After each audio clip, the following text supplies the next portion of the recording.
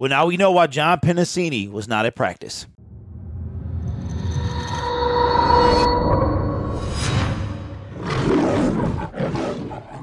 Hello, everyone. My name is Derek, and welcome back to Detroit Lions Syndicate. You already know what we do on this channel.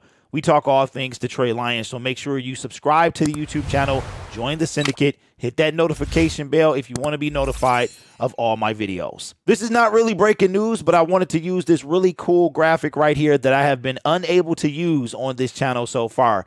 Defensive tackle 6th-round pick John Penisini decides to retire after 2 years in the National Football League. Now, Penisini is coming from what would wind up being Bob Quinn and Matt Patricia's last NFL draft, the same draft that we took Jeff Okudah in as well. Penisini was not in Allen Park on Tuesday, and remember, he was the only Detroit Lion excused from activities. When asked about him, Dan Campbell said that they had a conversation and that he was good to go. Well, turns out he decided that he was going to retire after just a short 2-year career. He went to his Instagram early this morning to let everyone know. Coming from his Instagram, I have made the decision to retire from football. I am definitely going to miss my teammates and the coaching staff, but I'm glad I got to experience it. I'm happy and excited for whatever life has for me. For my family, friends, teammates, coaches, and all the people who supported my dream along the way, I appreciate and love you guys.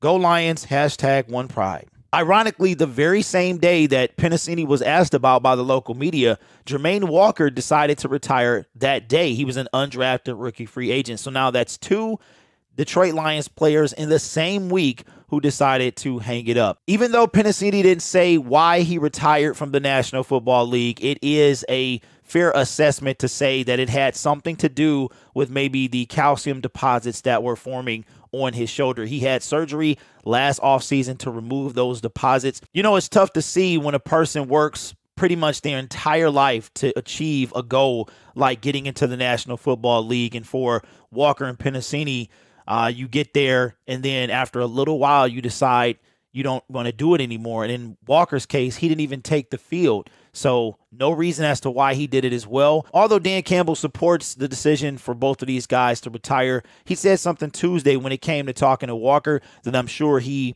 uttered those same sentiments when it came to Penisini. Here's what Dan Campbell had to say to Walker, and I'm sure he would say it to any other player as well when considering retirement. When counseling players who are considering retirement, Campbell said he asked them to consider 2 questions.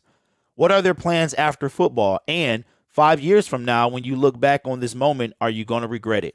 You just try to get them to ponder it as much as possible. And really, that's really ultimately for me what I want to know they've done.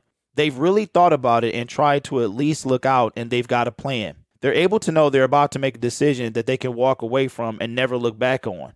So that's part of it. Everybody's, it hits a little different and different times for us on that standpoint. It's better that it happened now than later. Penisini will end his career with 49 tackles and 1 sack. Whatever he decides to do and why ever he hung it up, I hope that he's at peace with his decision. This is not our first go-round when it comes to Detroit Lions retiring. Barry Sanders was unexpected and abrupt. Calvin Johnson, you kind of knew it was coming. He had alluded to the year before he retired that he was thinking about hanging it up, and it was just time. Because of the 2 retirements this week, the Detroit Lions have currently 2 roster spots available, and whatever John Penisini decides to do at the young age of 25, I wish him nothing but the best. My name is Derek. This is Detroit Lions Syndicate. Again, had to get you this breaking news. Although it's not so breaking, love the graphic, and I finally got to use it on this channel. All my returning viewers, I appreciate you. You keep the content moving. The new viewers as well. If you like what you see, subscribe to the YouTube channel. We have 92 days until the Lions take the field. You guys are awesome. Take care of yourself. And as always, go Lions.